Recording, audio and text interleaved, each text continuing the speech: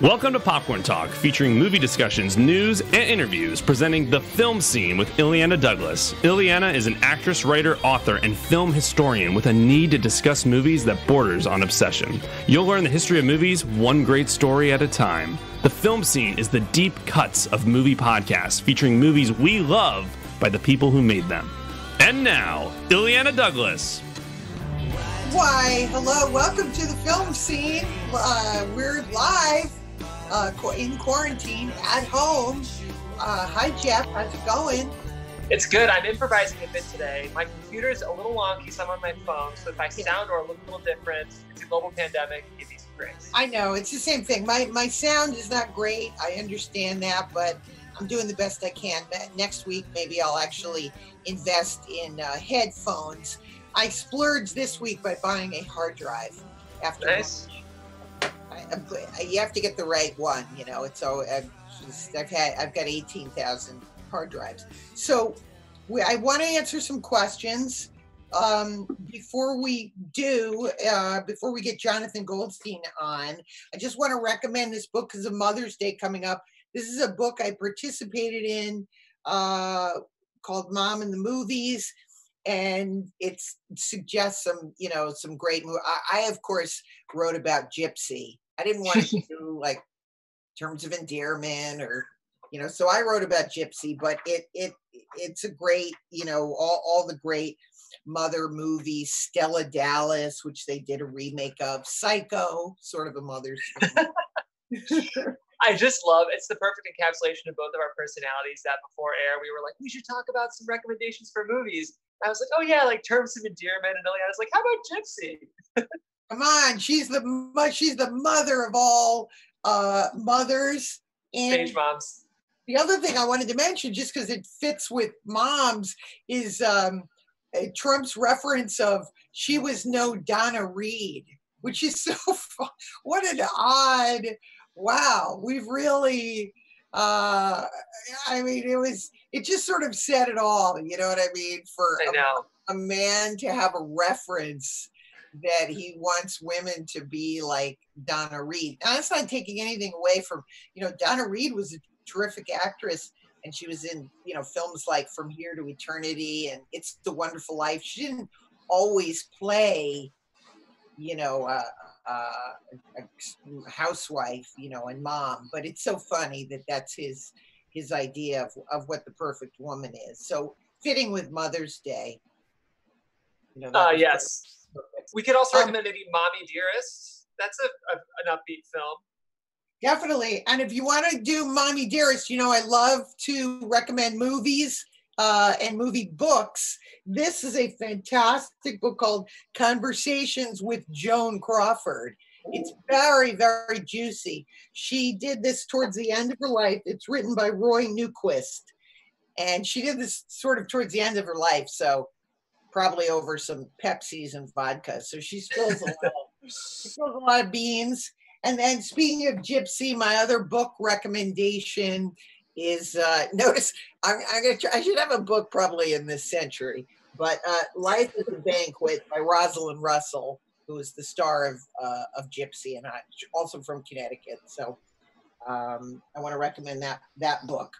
Let's take some questions before we get Jonathan on here. Yeah, a lot of the questions are directed at Jonathan, but we can get one in advance of the interview. I'll be curious to see what you think of this. Because, Ileana, you're very funny. You're a comedy writer. You're a multifaceted genre writer, but everything you write has elements of comedy in it. Curious about what you think of this tweet, and we'll ask Jonathan as well. This comes from Hannah Karlovich, who says, one thing I want to know is why do authors of comedy scripts always structure everything about learning lessons? Why not have a situation be funny and have characters come to the, quote, wrong conclusion about what's happened to them? Is moral structure really necessary in a comedy strip? Well, it's very interesting. To me, you have to go back. It depends on the comedy. If you go back to Charlie Chaplin, he didn't really have a more, you know what I mean? He was a different type of comedy. So it was really Charlie Chaplin up against society, kind of, you know what I mean? It was their persona. If you look at, because I'm a big Ernest Lubitsch fan, his movies did not have any kind of lesson. They were always about the class system, which is sort of interesting, falling in love with someone that wasn't in your class. So that's something interesting to look at. I feel like it's a more modern thing that we include a lesson, as I'm thinking of, some of my favorite movies by people like Albert Brooks, comedies, Albert Brooks, Mel Brooks, Elaine May, Mike Nichols. They don't really have as much of a kind of a teaching moment. I feel like, and this is just maybe a guess, I know that when I was doing some writing around the period that I met Jonathan back in the early aughts, it was very important for the studio, for your character to have redeeming qualities, Likeable, right? Yeah, so that may be where that comes from. I don't particularly agree with it. I think you should write what you want to write and not get bogged down with notes unless you have to. And if you get a note, you should figure out a way to try to make it organic. Okay. Well, a lot of my favorite comedies also don't necessarily lean on morals. I mean, I love Seinfeld, and of course, that show was famously about learning nothing. Like, that was the thesis statement that writing staff had, was like, if the characters learn anything, we've messed up on this episode. And I feel the same way about Arrested Development, which of course stars Jason Bateman. Or what that show did, I think, was sort of subvert the idea of a lesson. Like, the characters would learn a lesson the wrong way, which I always thought was kind of funny. Yeah. And I'm a big Jason Bateman fan. We'll have to talk with Jonathan about him. Yeah, so I love Jason. He's got a whole underplaying quality with his comedy that is excellent. Great straight man. Yeah, particular timing. I noted there was a question somebody was asking me about the Netflix show Hollywood, I think. Oh, yes. This comes from Patrick at Patrick J. Seals. Hi, Patrick. Thank you. He says, what are your thoughts on Hollywood, the Netflix show created by Ryan Murphy, of course? A lot of historians hate it, and I can understand why. Have you seen it? I started to watch it, and I had the same reaction.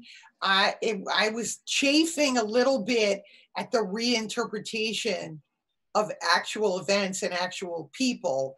To take Rock Hudson's story, it's Anna May Wong's story. I don't know. It was like they borrowed from various Tab Hunter, his story. It's as if they borrowed from some elements and put it in a narrative and made people think that this is what really happened, and that's not necessarily the case. So I found that a little cringy. Going back to movies, I mean, in the old days, Greer Garson was playing Madame Curie, and it wasn't exactly factual, but they didn't add things that made you kind of question the person. And so there are details that I saw depicted that are not necessarily true, and I don't know where they borrow those narratives from. When I write about people, I make absolutely sure that what I'm writing about them is completely accurate. And then I may add my own personal opinion or essay about it, but I always differentiate between that. And it troubled me. I know one big thing that somebody mentioned is, they have a woman as being a head of a studio, and they don't mention that Alice Guy Blaché actually ran the head of a studio. So those are the big sort of issues that I had with it, because you worry that if you want to do the Anna May Wong story, that, we already saw it in this mini series. So so that was my feeling about it. I was disappointed at the lack of authenticity. Sorry. Well, what's interesting is Ryan Murphy has gotten it right before. I mean, we both love Feud, which is, of course, the Joan Crawford, Betty Davis miniseries portrayed by Susan Sarandon and Jessica Lange. Jessica Lange, yeah. Thank you. And but once again, he's being sued by Olivia de Havilland for fictionalizing her part of the story. Yeah.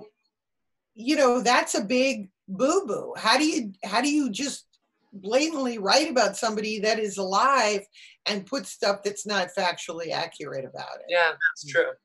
So I don't know. I find that I'm blanking on the name, but there was a very famous book about, this guy who he wrote a book that, about working at a gas station. Supposedly he serviced all the movie stars. Now I'm blanking on the name of it, but there's a narrative in the show that borrows heavily from that book. And that guy is dead, and since they didn't make a movie on his story, I'm sort of curious how they can borrow that entire narrative and put it in without crediting that it was actually this other guy's story. And forgive me for not knowing the name of it. I think that's Full Service by Scotty Bowers. Exactly, the Scotty Bowers story. Pardon me for not knowing that. But so the Dylan McDermott character I was watching it and I said, hey, wait a minute, that's the Scotty Bowers story. So that's the part where you chafe a little bit because, how do the relatives of that guy feel? Anyway, is there another question before we get on to Jonathan? A lot of Jonathan-focused questions. Okay, great. We'll save them up. Should we get on to Jonathan? We've had enough of me. Let's bring him in. Okay, well, let me just give a nice little intro to Jonathan because I'm so excited to see him.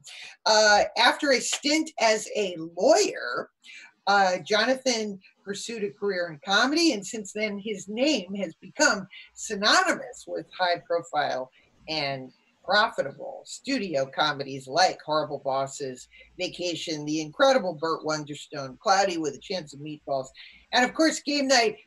And we're going to talk about Dungeons and Dragons coming up too. Here he is, ladies and gentlemen, Jonathan Goldstein. Hello. Hi, Jonathan. How are you? I'm excellent. It's been a long time. We haven't clue me in on what you've been up to since we met. Since July of 2004. Oh my God, that was a long time ago. It was. That was a very surreal trip. Yes. So before we get into your career, let's go down memory lane and talk about when we met in the summer of 2004 when I was writing a pilot for New Line. That's right. And my agent called and said, Ileana Douglas wants you to fly to Pittsburgh to meet with her.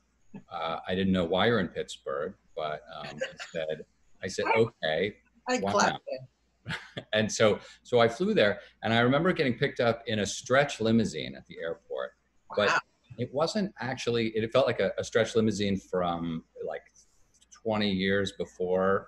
It past its prime. I couldn't open the window. I think the handle fell off inside the stretch limo. So I kind of felt good, but not great about myself when I arrived. And then I got to see you and Jeff Goldblum do Music Man on stage. Yeah. And that was crazy. And that was, you're one of the privileged few to see that experience. Now we were shooting a movie of us being in the show. So we were doing the movie, but then we were also really doing the show. And there was a lot of behind the scenes drama. What happened? It was on oxygen. Did it make it?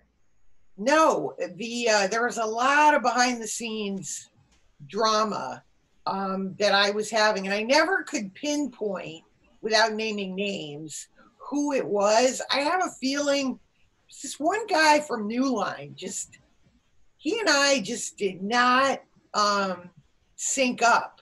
And if I ever wanted someone, then I used to think, do I not know enough about showbiz? Like if you say, oh my God, the meeting went so great, he's awesome, he totally understands me. Like, should I not have said that? Probably not, yeah. Because that's the next thing I knew, they were shoving someone down my throat that I was like, okay. But I don't know, it was a total mystery to me because I thought you were great and we got along great. Yeah. But I told this guy, and then the next thing I never heard. It's weird. It's a strange thing because I spent a lot of my career at New Line on the feature side of things. Yeah. They gave us they bought my first spec. When I say our, I'm talking about my partner, John Francis Daly. They bought our very first spec script. which was called The $40,000 Man, which was about the guy they built before they had the money for the $6 million man. Love it. It was a very funny script. It got us on the blacklist, which is that thing they put out every year where they say their favorite scripts. And Jim Carrey came on board, and they hired a director who decided to rewrite it, and it was a total mess, and it went away. It still hasn't been seen the light of day, but since then, got our foot in the door. So wow, well that's well you did. I had a. It was we had a lot of problems. I mean, I got Jeff Goldblum. I got fought on every. It was very wearying. Every decision I made, I got fought on. Every editor. It was like. And that's true of television generally. It's a very. I mean, because I'm now. My partner and I and his wife actually had a pilot picked up at CBS, which was supposed to shoot the pilot with Elizabeth Hurley and Hannah Simone about now 3 weeks ago. Obviously, that didn't happen. But the notes you get in television are very thorough. Let's put it that way. But casting and we had there was every time I liked someone, they would come in and say, no, you can't have that person, except for Jeff Goldblum. They were happy that the other reason, before moving on, part of the reason that I was doing the show in Pittsburgh was that Jeff said that if I did the show, he would do my pilot. Mm-hmm. So I thought I had the golden ticket, you know, like since when does Jeff Goldblum do a comedy pilot? But it was off or not. Anyway, so I want to talk about your early days working, and after you wrote the script, did you move on to, you worked in television, you worked with Gina Davis and Eddie Murphy, Louis Dreyfus. Did you enjoy those experiences, or did you feel hemmed in? No, I enjoyed most of it. I had come from, before the TV stuff, I was a lawyer. And so I went to law school at Harvard Law, and I had the full, experience. I graduated and I went to work at a big New York law firm, partly because I had $85,000 in debt when I came out, and partly because they offered me a job paying like 6 figures at age 27. And I was like, yeah, all right, I'll try that. But it was a miserable life. From day one, I hated it. The people were kind of burned out from the start, and there was just no joy anywhere. So after 2 years, I quit and I moved to LA with just a couple spec scripts, and was fortunate enough to get a manager and an agent within a few months of coming out. And then I got on a show, and then I basically just went from show to show on the writing staffs, usually, like you mentioned, high profile, star driven shows that lasted 1 season. Nathan Lane, Gina Davis, Hank Azaria, I mean, just, year after year. So it was frustrating because most of them didn't survive. But after being a lawyer and then getting to be a writer for money, that's as good as it gets, I think. So how did you start then? Were you on your own then, or were you working with your partner? I did not know. John and I didn't partner up until we started doing features. I actually met him. He was an actor on the Gina Davis show playing the teenage son. He's a good bit younger than I am, but he reminded me of myself at that age. And then we had this idea for a script, and we decided, let's try and write it together. And since movies are a more in-depth process in terms of the writing, it takes a longer time to get it done. It felt good to have somebody else to do it with. And then we just started clicking. Do you think that writing as a partner is easier dealing with a studio than writing on your own? Yeah, if it's an effective partnership, I think it is, because it's the two of you bolstering each other opposite the executives. You don't always win, but I think it helps. Yeah. Yeah. You have to watch your facial expression though when the guy said, I wouldn't be good at that. Like, you want to do what? So you, which came first? Does Horrible Bosses come before Vacation? Yeah. Yes. Bosses was the first movie we got made, which was very exciting. Yeah, you had an all-star cast with that. It was an all-star cast. I remember I was on vacation with my family in London, and I remember my agent called and saying, we've got Jennifer Aniston, Kevin Spacey, before when he was Kevin Spacey. and Jennifer Aniston who else is in that movie? Was that Colin Farrell? Yeah, Colin Farrell's incredible. I wish he'd do more comedy. Actually, let's start with Colin Farrell. For Jennifer Aniston, again, this was like her period where she was trying to reboot her image, and it really worked. Oh yeah. In fact, we thought we were going to have to tone down some of the raunchier stuff we wrote for her because she was America's sweetheart, but she loved it. She was like, no, give me more. She wanted the raunch. And how did you get Colin Farrell? Because he's again a highlight. His hair is awesome. Yeah. He wanted that. He wanted the suit and the bald cap and stuff. I think a lot of actors who are used to playing very serious stuff, they love it when somebody offers them a comedy. Yes. We had that when we did Game Night and we called up Kyle Chandler. He was just like, I'm so grateful to you guys for thinking of me for this. It's just, they don't get those kind of offers a lot. So yeah, that's true. Yeah. And so when you're doing a movie like Horrible Bosses, it must be just a great atmosphere on the set because you're just trying to be funny and. Well, especially with those three, with Charlie Day and Sudeikis and Bateman, it was just a lot of it was riffing, and so it was us. We were on set a lot. Sort of, they would go in a certain direction, then we would go up with some pitches, and because it's always morphing into something a little different. But yeah, it was super fun, and each day it was actually when you could shoot in LA, which was so nice because I'd go from my house to the set, and it wasn't like being out of town. I wanted to talk a little bit about Jason Bateman because he's so underrated as a comedian. He has his own, I was saying at the top of the show, he, even though he slogged through so many of these, television shows, none of it, he doesn't have any baggage from that. He totally reinvented himself. Nice. And he has a complete kind of underplaying quality that is so unique and funny. It is, and it's a pleasure to write for. Once you have his voice in your head, you just know it's like he's got a toolkit, and the kinds of tools he's going to pull out for that particular moment. And we always joke, there's a line in Game Night where one of the guys brings this not very smart girl to the game, and she says something he doesn't like, and he says to her, "Is that right, Madison?" And the way he puts Madison on the offbeat, it's like jazz, because there's an obvious way you deliver that line, but he does it in this weird way, and it's always a little bit weird with him, and it's always so weird. It's always so funny.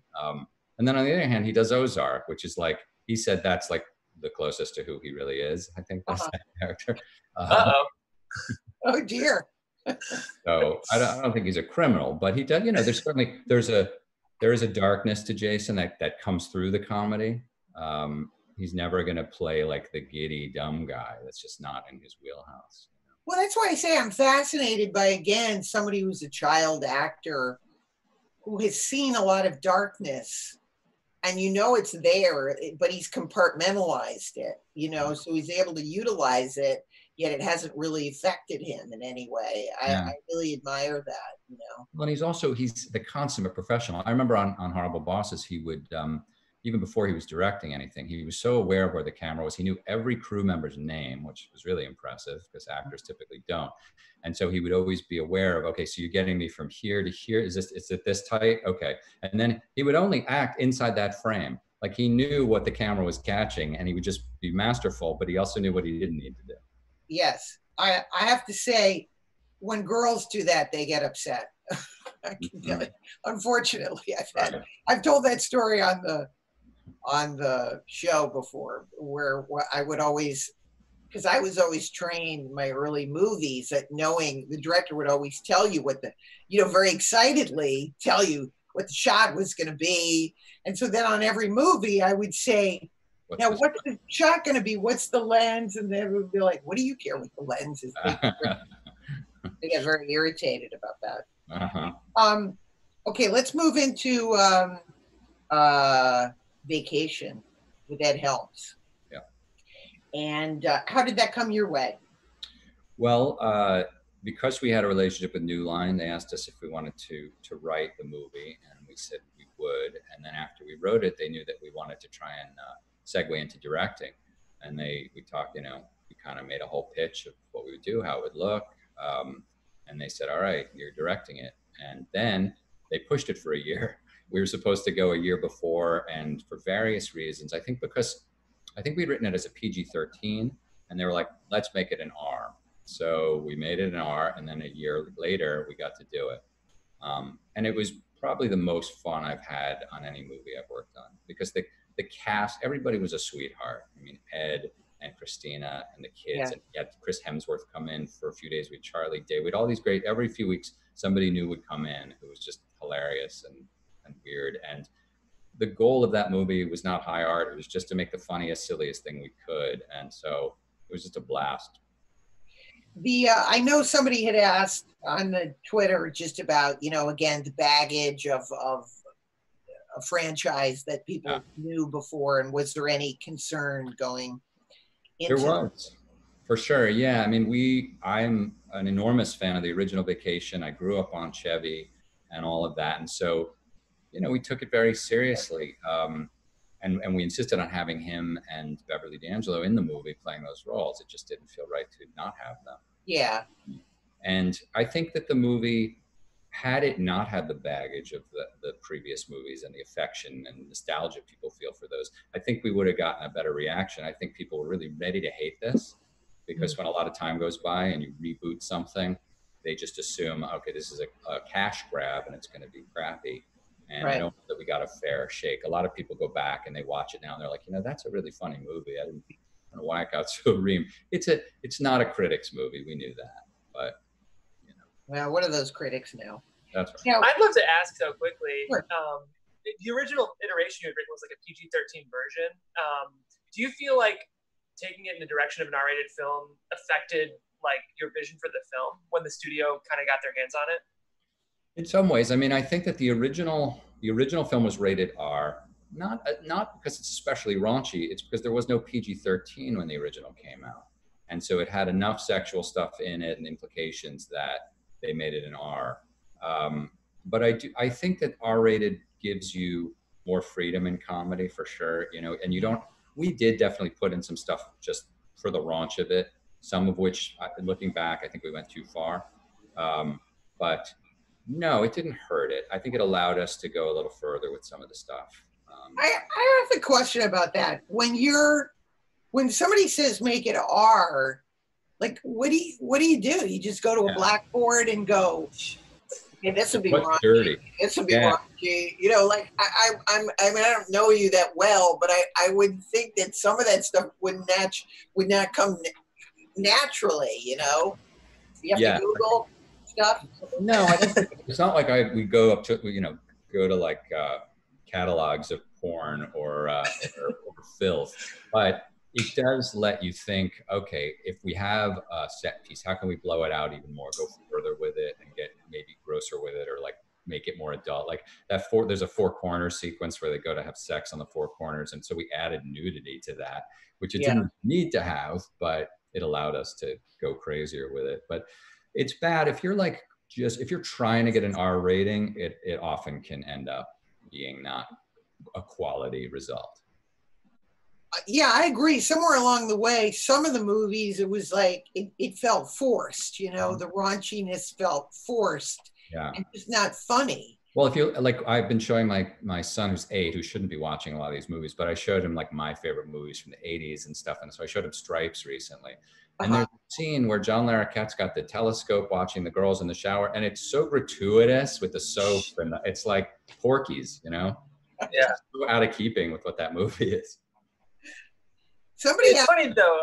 I kind of miss, like, I feel like in the 90s, and I gotta say, first of all, we're gonna get to Game Night, but I think that's a masterful film. I love that movie. I'm excited to talk about it with you, but when I look at like what kind of raised me on comedy, it's a lot of Adam Sandler 90s flicks. I look at like a Billy Madison. I love Happy Gilmore. And I kind of feel like that PG-13 comedy doesn't exist anymore. I don't know how you feel about that. Yeah.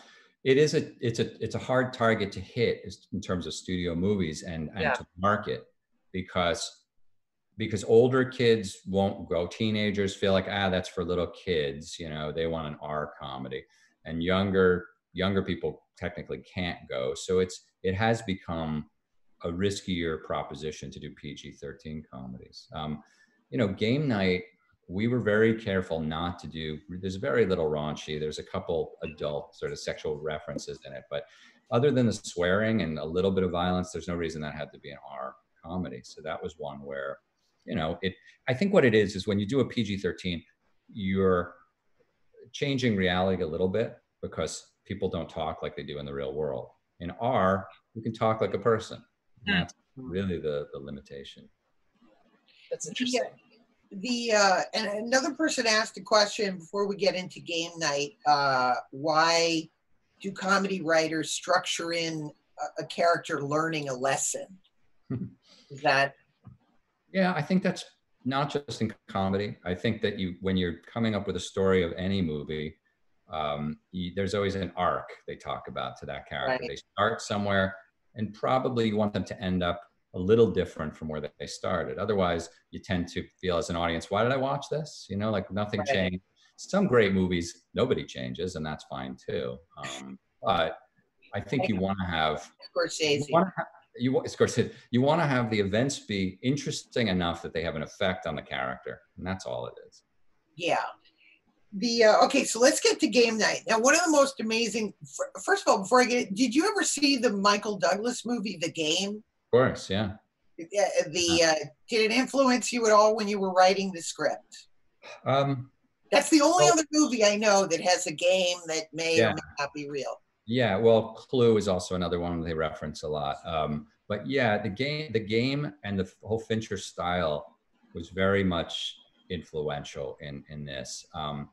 The story came from a writer named Mark Perez, and he had some of the cool twists that are in there were already in the script when it came to us. We did a major overhaul on a lot of the characters, on most of the set pieces, on the tone of it overall. It was a little more raunchy, and we wanted to make it really more sort of relatable to average folks who have game nights.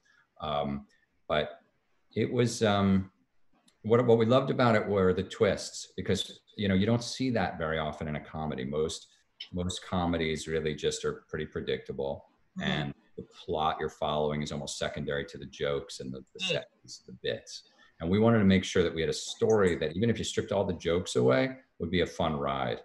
Yes. That was super fun. But yeah, the game is so much fun to watch, because you're, as an audience, put in the position of just not knowing what's real and what isn't. And doing that in comedy is a blast too. Well, you know, it's interesting because we were talking about genres that don't really exist. And my sweet spot when I was growing up was thrillers, you know, like 3 Days of the Condor. Oh my God, The Parallax View. Yeah. And so the game, what I like about game night is it manages to combine both being a comedy, a satisfying comedy, and a satisfying thriller. Right. That was very, very much the intention. It's why we got Cliff Martinez to do the music. It's why it's all kind of darker than the average comedy, and the camera moves are very smooth and programmed and, you know, Fincher-esque, for lack of a better word. That was what we love, is having the audience not be sure what the movie is, at least for some of it. Yes, and you invented, I want to get this right, an R one-arm camera rig. We did not invent it. But no, you didn't. You used it on the movie. We did use it. We were early. An R1 camera rig. I'm already excited. It's a super cool rig. So it attaches to the back or front of a car, and it's this carbon fiber arm that sticks out 20 feet with the camera on the end of it, and then you digitally remove the arm. So it's mounted to the car, and it moves with the car. It looks like a video game when you're playing, a driving game. And so it's used in that chase where they're chasing, being chased by the bad guys, and also when they're chasing down the airplane. So it's a very unique looking thing.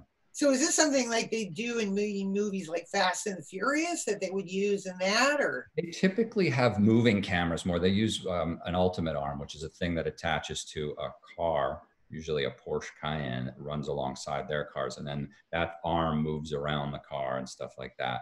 But I guess because when you mount it, it's a very specific looking thing. It's not dynamic in the way that Fast and Furious wants to be. Aren't driving scenes very hard, very challenging? Yeah. Well, they are, because you're typically shooting the inside on a stage and the outside, in the real world at night. Some of it's second unit, so we couldn't even be there for some of those things. And then your editor has to be really good at chopping it together in a way that the audience can see what's going on and the geography of it. Yeah. Well, you were very brave. Yeah, well, and we had to, a window breaks and the glass falls on Bateman at one point, and so we used, there's the fake glass, and so we rehearsed with the actors like on chairs and we told them, okay, now you're going to lean this way, okay, and then it goes back this way. It's a lot of that. So. No, it's challenging. Another thing that you said was that you wanted to have a strong comedic female lead. You didn't want to have a woman like the wife rolling her eyes at the stuff that her husband was doing. So talk about a little bit about the casting of Rachel McAdams. She was our first choice from the beginning, just because we knew she could do comedy really well. She's also someone who doesn't get to do a ton of comedy. Obviously, she, Wedding Crashers or Mean Girls, and she also brings a confidence and a strength to the role that she could hold her own against Bateman, because he could be an intimidating figure. They felt like a couple to us, and but yeah, the point was all to not do the standard sitcom-y wife thing, which is rolling her eyes while the husband does stupid things. We wanted her to do her share of stupid things, and so like the bullet removal. Originally, that was a different character. In the original script, it was Bateman worked at a gym and he had this macho boss, and the boss takes the bullet out, something like that. And so we gave that to Rachel's character because we just thought that would be a great moment for husband and wife, for her to have to be tough and power through this disgusting thing she has to do. Did you have any do you have like a favorite day on the set of shooting? Like you're both directing it. Yeah. Trying to think. There were a lot of really fun, great moments. That cast really popped when they were all together. I'd say some of the stuff in that Kyle Chandler kind of mansion, where he's laying out the game, and then Jeffrey Wright comes in. We had such great actors coming in for short bits of time, and when they were all like firing on all cylinders, it was just super fun to sit behind the monitors and watch it. When you're bringing in an actor for a short cameo, how do you make sure that the tone is universal? Like sometimes an actor comes in and,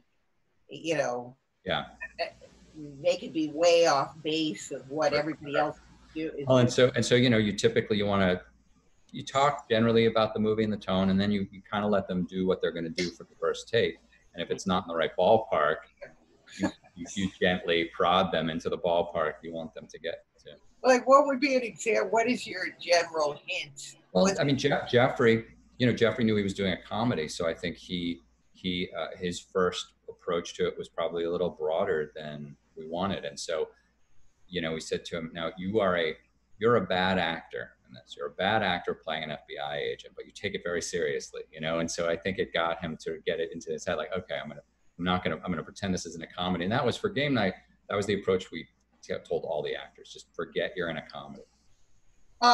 Game night is a perfect to watch during quarantine. Has anyone brought that up? It's like what? As game night is a perfect movie to watch while we're quarantined. Mm-hmm. Has anyone? I've seen a lot of people tweeting about it. They're sort of discovering it. But yeah, no, it's a frustrating thing because it came out the weekend after Black Panther. And I always remember having a conversation with the guy who was at the time the head of Warner Brothers distribution. They would schedule the movies, and he's saying, "I don't think Black Panther's going to do much business." And so it made $110 million in its second weekend. So he was wrong. But your movie had good word of mouth. It did. We would get an email from New Line every Sunday, I think it was, saying like, this is the lowest drop in New Line history from week to week, which was really great to see. What was the choice about the poster to not have anybody, really be featured on the poster? We didn't want, well, it's funny because there is an overseas poster which has Jason and Rachel and the dog. It's a pretty standard looking poster. Yeah. We like the idea of an art poster more because the movie is so threading the needle between genres, like you said. Yeah. Any comedy poster tends to be, the actors back to back with each other and a little look to the camera, and just hate all that stuff. And so we wanted something that could be a little weird, could be interpreted in different ways. Yeah, it did. It was much more like a thriller than a comedy. Well, the poster we liked that Warner Brothers didn't sign off on it. The first poster they showed us we loved was a gun made of game pieces, entirely of game pieces. It was really cool. Oh, I like that. Yeah, but for whatever reason, didn't. So tell me about this movie now. Oh, would there ever be a sequel to Game Night? You know, I think New Line would welcome one. I don't know that we want to do it. I just feel like it was nice. It was nicely self-contained. Yeah. And there's very few comedy sequels I know of that are better than the first. That's true. I have a couple of Game Night questions too before I move on to Dungeons, Ileana, if that's all right. I think Jesse Plemons in Game Night is just like a masterful performance. On set, did you guys know you had something magical with him? Even before set, we had a table read in LA before we went to Atlanta to shoot it, and I laughed so hard my ribs were hurting because he was so committed and serious. He was doing what we had said, hoped people would do, which is take it seriously. Yeah, and he's such a good actor, and to see this ridiculous character handled so artfully was just a joy. Yeah, and then we did, on set we would. When he's at the mailbox, we were always pushing in very slowly on him as if what he's saying is ominous, but it's just boring. Yeah. Did you guys ever get nervous? I mean, we talked about Game Night is this threading of genres. It's one of the reasons I like the movie, and one of the reasons I hope we're able to protect the original standalone comedy feature. I'm afraid those are going away, and I'd love to hear you speak on that. But were you ever nervous on set? This might not be funny. We're directing a thriller. I hope this is funny. Yeah, no. We were always a little terrified because we had the vision in our head of what it was supposed to be, but the question of whether that would translate to audiences was anybody's guess. And the first people you screen your movie for are the marketing people, typically at the studio. So you go into a screening room on the lot, and 10 marketing people come in, and they're not the greatest audience. We showed it to them, and they get up and they're like, yeah, there's a lot of good stuff there. And we're like, oh, fuck, this is it. We blew it. This is going to be a total disaster. But we realized no, they were just a bad audience, and people were getting it. So yes, it was it's always scary when you're trying to do something unusual. I mean, you talk about thrillers, Ileana. I also love horror comedies, are rare and hard to pull off. American Werewolf in London is such a fine film, and such a tough needle to thread. Yeah, that's true. Horror comedies, another genre that doesn't really exist anymore. Yeah. Now everything is. Was Joker supposed to be a horror comedy? No, it was meant to be a serious psychodrama. I think that was the problem. I think I expected it. I was like, this is dark. Yeah. This is too dark. So when you're thinking of a movie, do you have to fight? Do you always want to do stuff with Jason Bateman because he seems to understand your rhythm and the way you work so well? I mean, Jason's that rare bird because he straddles comedy and drama in a very effective way. Not a lot of people do that as well. For us, I mean, I think we love, as far as comedy goes, we love bringing dramatic actors into comedies and having them just play it straight like Jesse. Yeah. And in looking at Dungeons and Dragons now, we're thinking of some pretty Shakespearean kind of guys, we don't want to we don't want it to be the stable of comedy people. But the broader thing for us, my partner and I, is that we love cross-genre things that don't fall neatly into one category. And so that's what we hope with D&D, which is to reinvent the fantasy medieval movie a little bit. And not make it's not a spoof. It's not really a comedy, but it's certainly, hopefully, funny in a lot of places. So there was one Dungeons and Dragons made, right? In 2000 or 2001, there was a movie. I haven't seen it. I kind of don't want to see it. It's a famously unliked movie. Yeah. Well, that was the era of the Dark Crystal, and right? Wasn't it that? Everything was sort of Vaseline lensed. Yeah. Well, and I think that there's a kind of a tropey way to make fantasy movies that a lot of people kind of went in for, just super serious. And I don't know, that only takes you so far. So you're working on so you have the script done and you're thinking about cast, or you're thinking about cast as you write the script? We have the script done. we're addressing some notes now and rewriting a few bits, parts of it. We're talking about cast. And we're even, seeing art. We have artists working on all sorts of things for us, talking about locations and where we might shoot it. And, we were supposed to be pretty far along in prep, if not for COVID. So right. we'll have to see, what happens in terms of when we can open up again, but we're moving in a good direction. So that's an interesting question. How does that impact your writing crowd scenes? And we're talking about that today, actually, because we had crowds. And I honestly don't know. I would hate to be like, there's this 2-3 year period where movies come out and they all look shitty because all the crowds are CG and people can't get close to each other. Hopefully that won't happen. Where you compromise your vision and then everything is okay. Yeah. I don't know.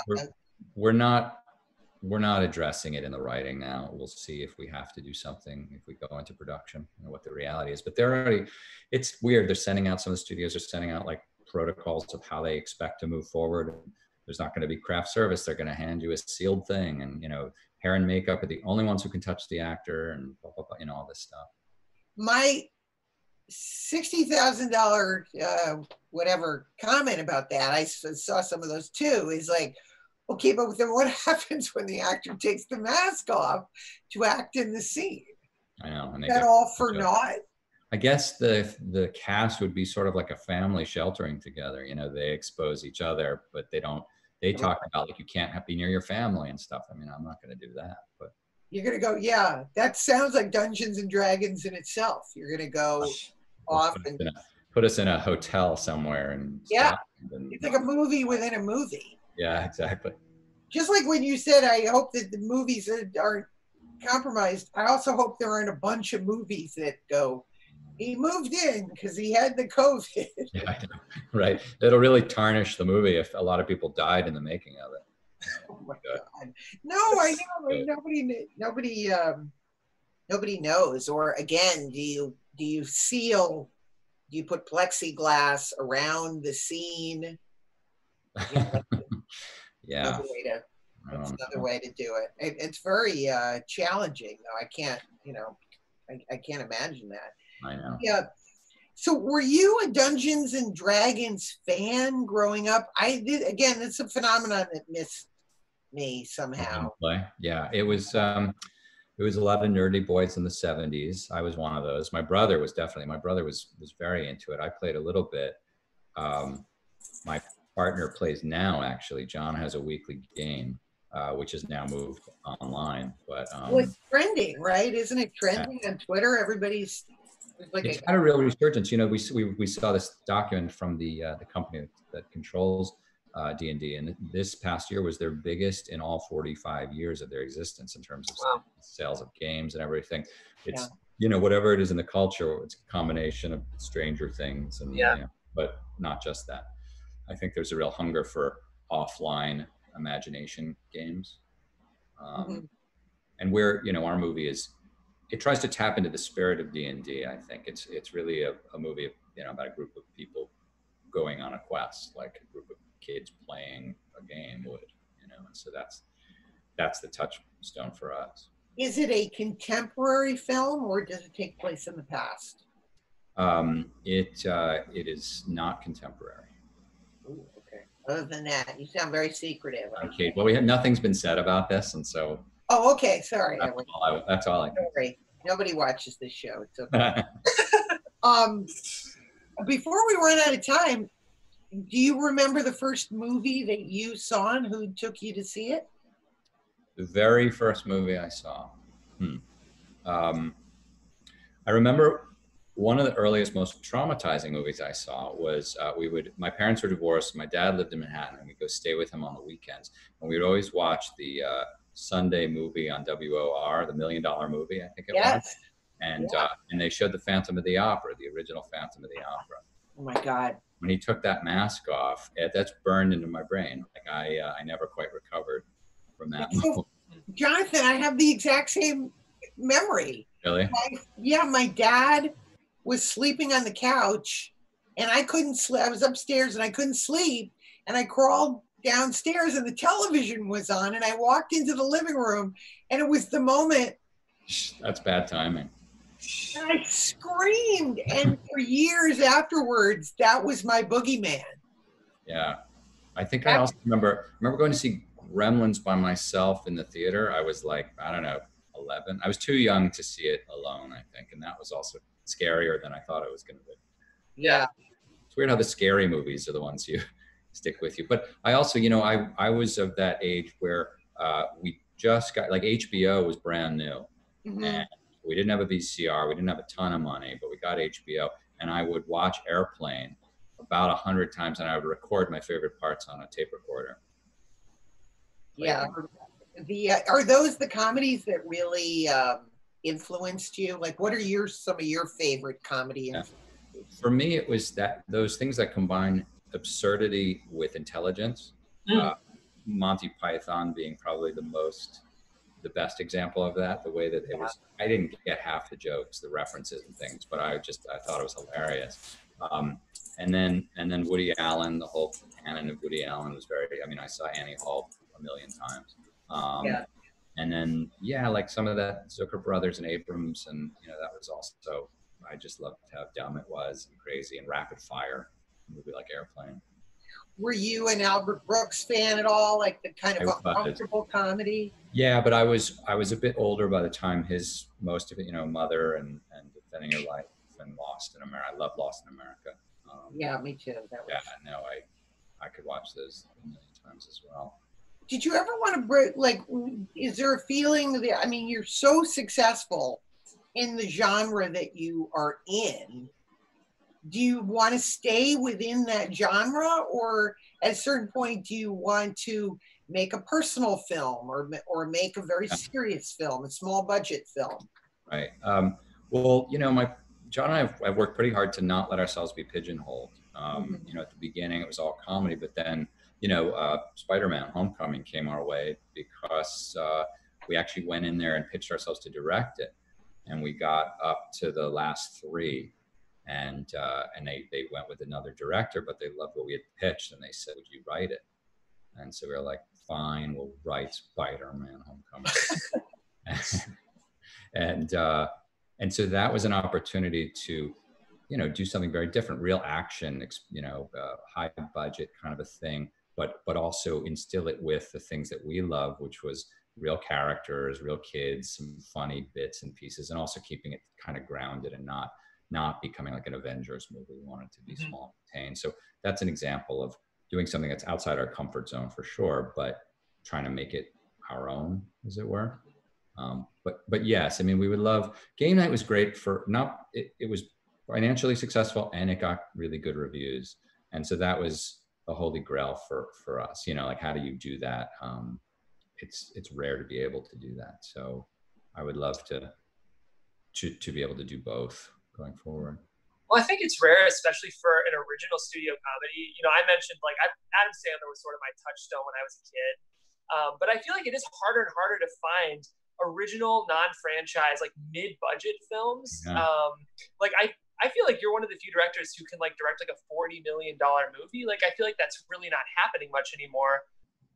Do you feel like that's an important, like, sort of film touchstone to try to protect? Because to me, I really love those movies. Yeah, well, you know, it's a difficult moment we're in, because the question is, do those movies go to the movie theaters? Assuming movie theaters reopen, are people going to pay $15 or whatever it is, $18 to go see a mid-budget movie that they can probably see on their TV at home if they wait a week or 3 or 5 or whatever it is, you know? So it becomes a harder model for the studios. I mean, we get sent script after script, and it's almost entirely existing intellectual property, as they call it. Yeah. Very rare that it's what you're talking about, which is a mid-level original, because they're terrified of making those. Netflix will make those for sure, but will the studios? I don't know. Yeah, that's interesting. That's where nobody knows. You know, I'm betting that there'll be a group of people that want to go to the movies, and it'll slowly come back. But again, you know, I certainly hope so. I would hate to be the last generation that had movie theaters. You know. God.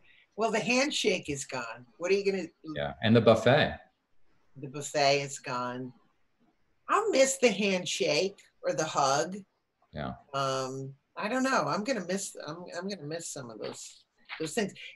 What have you been doing during quarantine? Have you been watching any movies or shows or anything? Yeah, I have. I mean, it's funny because I've been working pretty much as I ever do, because the way that my partner and I have always written is online. He at his house, me at my house on Skype, and we share the screen.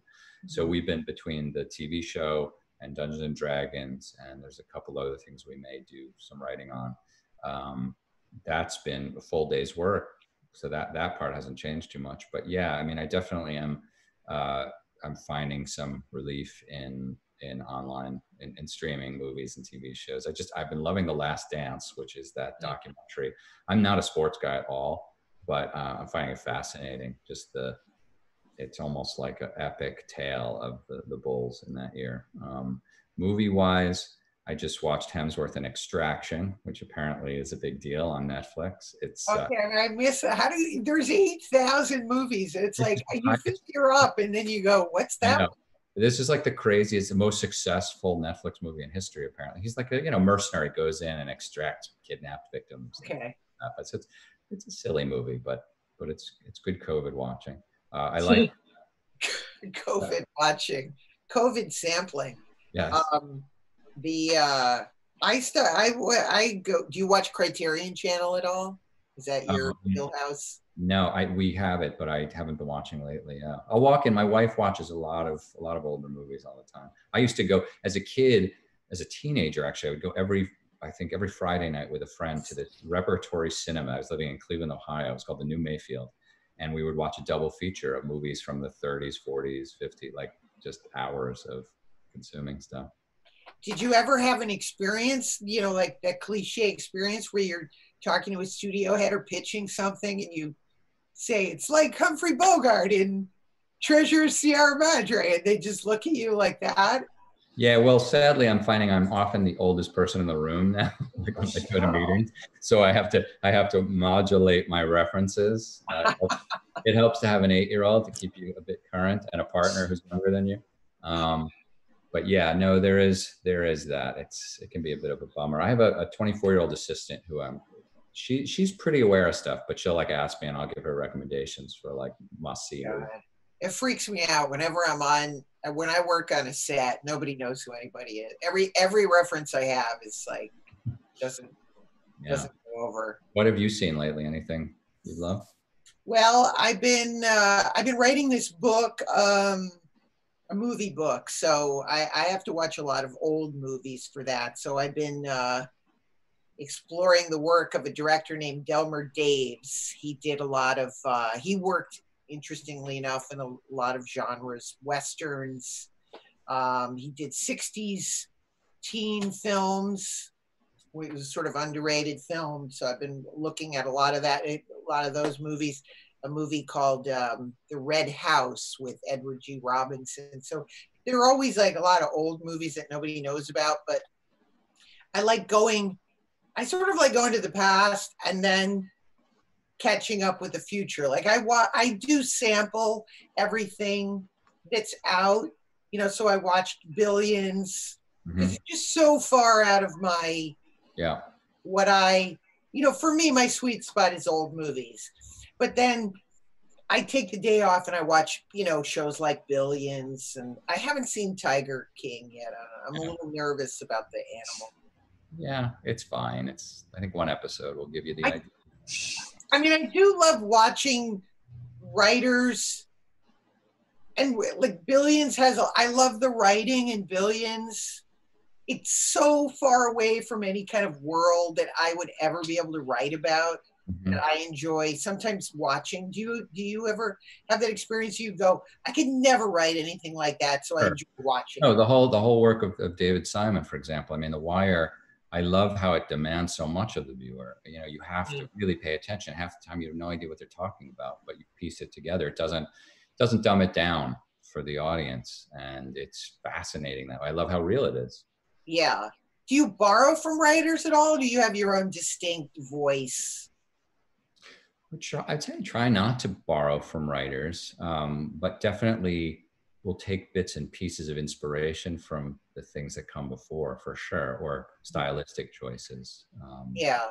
I think as a writer, you never want to just like lift something, but unless you're Ryan Murphy well, for Hollywood. No, I'm kidding. Yeah. I'm kidding. I watched I was mentioning at the top of the show. I was like, oh, 8 other people's stories put into one. That's funny. Well, what we do is we draw on stuff we've done in other movies. We repurpose it. So it's kind of fun sometimes. Yeah. There's certain things that run through our movies, like little phrases and little bits of business that tend to recur. Little insight. Is there any actors that you want to work with? I mean, you don't have to mention anyone that you're trying to get. Yeah. Are there any actors you go, oh my God, I'd love to write for that person? I mean, Christian Bale, someone who I think can do just about anything. And have you ever met him? He seems very intimidating. He's very intense, but no, I think he's friendly. We were at the early screening of Vice, which was such an incredible transformation. Then I saw him there, and he's like 60 pounds. I mean, it's just incredible that he can do that. But what about somebody like Russell Crowe? Would you be intimidated? I met with Russell Crowe for a movie we're going to direct years ago, and he was pretty much what you'd expect. Very brusque, very, kind of doesn't seem like that. I'd be so scared. Yeah, that's it. I'd be like a little dog that goes like, don't hurt me. Yeah. No, it's a bit intimidating, but you have to get on your macho suit. Yeah. Well, it's always also a balance, because certain actors, I'm not saying Russell would be one, but certain actors, they're not going to do quite what you want them to do. They're going to bring whatever they want to the party, and you either are going to fight them, or it's not going to be happy-go-lucky. Do you know that in the casting process and decide, okay, is it worth it to because I've certainly met people that I go, wow, it's going to be an uphill. Yeah, for sure. There's a life's too short reputation that follows some people, and you have to decide. Yeah. I mean, we were not offered, but we were asked to consider directing a pretty big franchise movie, and we knew the guy starring in it was going to be horrible, and we were just like, nah, I don't think so. Yeah, well, that's interesting. All right, well, unfortunately, Jonathan, after all these years, we'll always have Pittsburgh. In 16 years? I hope we see each other before then. I'm around. I mean, I live in LA, but every time I go out, people go, oh, how long are you here for? And I go, you feel like a New Yorker. I don't know, it's a compliment. They have the accent, I guess. But anyway, it's been totally awesome talking with you, and continued success on your movies. And your wife is a writer too, right? She is. She's a novelist. Yeah, she wrote a number of what they call chick lit novels that were published in 20-something countries and stuff. So we've been trying to turn a couple of them into movies. They're kind of ready made for that. So it's just about finding the right package, to do that.